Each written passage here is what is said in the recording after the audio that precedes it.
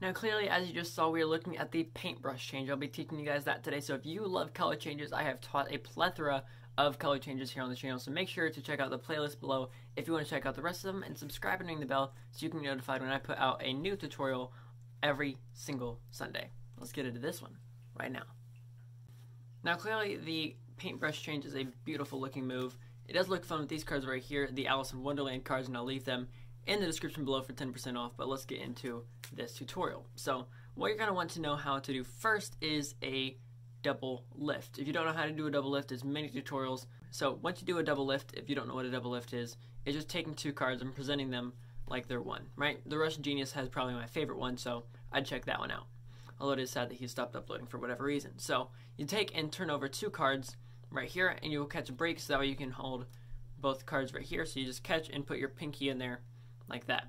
Now once you have this, you're going to pick it up from the side. I like to do it with my three fingers, not my pinky, on the back side along edge, and my thumb on the face long edge. Okay, so you have two cards here. This is your hand position, and then your left hand is in mechanic's grip here, with your thumb down the long edge, index on top, and your other three fingers on the other side. Now what you're going to do is you're going to start here as if you're going to do a KM move, and you're just going to line it up with the bottom of the deck. You're going to go down, line it up, and you're going to basically go flat to the deck and then peel up, and nothing happens. You do it a second time and nothing happens, and then on the third time, which I'll explain why you do it multiple times in a second, it's a psychology trick.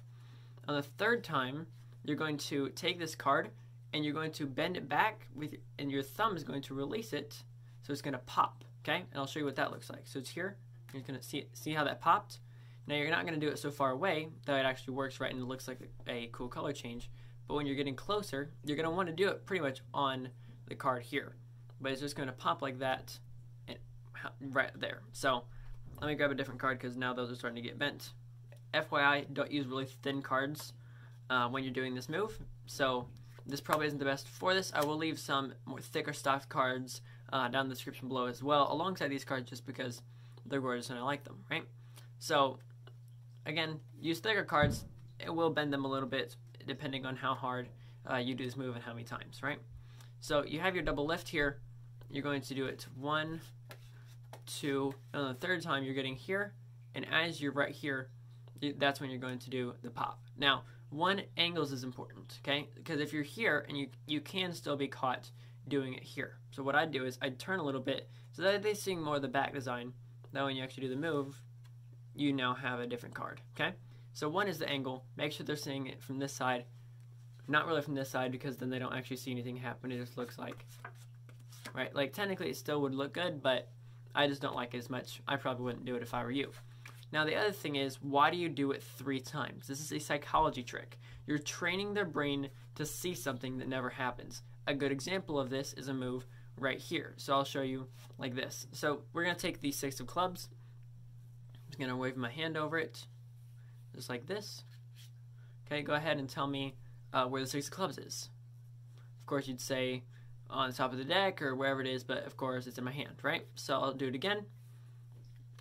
Okay, go ahead and tell me where the 6 of clubs is. This time you're probably guessing in my hand and you'd be right? So let's try it again. No, it's actually not in my hand. It's gone, right? So then it's a fun way of taking an old move that most people know, the Erdnase change, and doing it multiple times and creating a more routine out of it. But you're doing the same thing over and over to train their brain to see something that doesn't happen. When I do this move here, I'm training your brain to think he's going to palm it. He's going to palm it. He's going to palm it. And then that last time, I don't do that. It's the same concept with this. You're doing the same move. It just looks like you're going right over it. And the one time, you do a move, but their brain is so trained to see the one thing, it's already happened before it happened in their head. Right? It's the same thing that I do with the KM change or the friction change. That's, I don't know the actual name of it. So again, super fun move. So we have the 4 of clubs here, and I like to say that I try to apply friction to it, right? But again, that would be a paintbrush change. I don't know why I did that one again. KM change looks like this. So here's their card. It's basically the same concept, except for this time it is more phased up instead. So that's the KM change or the friction change. It does leave you a little bit less clean. The paintbrush change leaves you completely clean. But I will leave that with the card color change playlist in the description, so you can check out that one as well. And I'll catch you guys in the next one. So if you guys want to check out these playing cards or anything else in the shop, it's all 10% off. This is Card Perfect, signing off. 2 offs in a row. Nifty that.